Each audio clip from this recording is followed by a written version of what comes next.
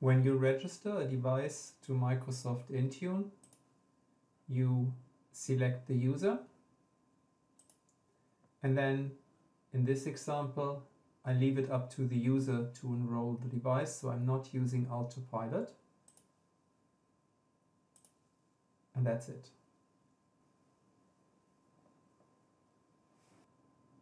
I now enroll the Windows 10 computer, which is not connected on VPN, to the Azure Active Directory.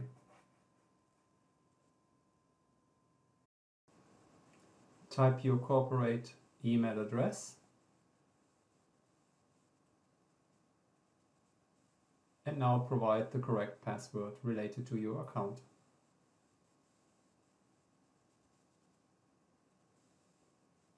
Now you see that the device is registering to the Microsoft Azure Active Directory.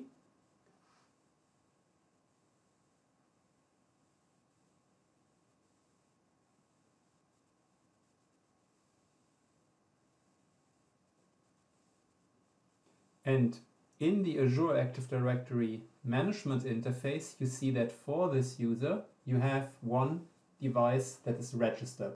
Note the device is not registered to the MDM.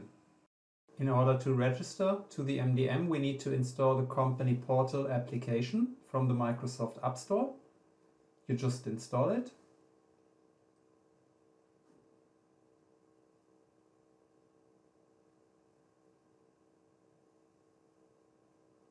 And then you perform the following step to register the device to the MDM instance that is configured in your Azure Active Directory. You connect.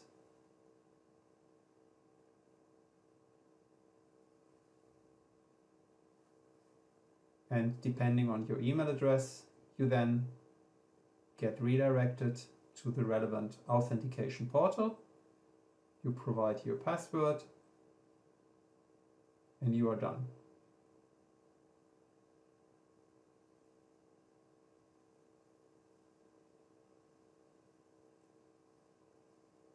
You now can close this application. The installation is completed. Your device agent is connecting to Microsoft Intune over the internet. And now we go to the device management interface.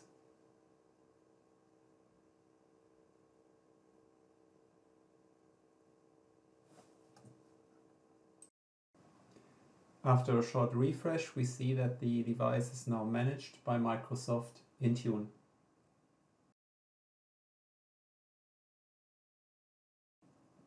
In the Intune management window, we now see the Windows device is registered and compliant, because currently we don't have any compliance policy configured. In the Endpoint Device Management Microsoft Intune interface, I configured a compliance policy.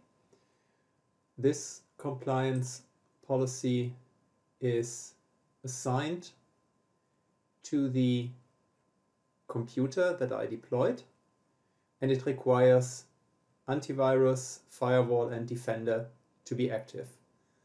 If this is not the case, the device is marked as non-compliant. I configure a conditional access security policy in the security menu in the Microsoft Azure environment. So this is my security policy.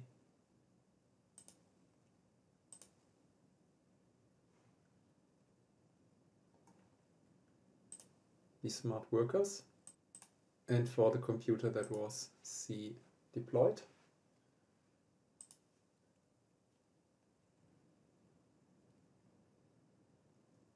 I select the application that I use for the SAML authentication.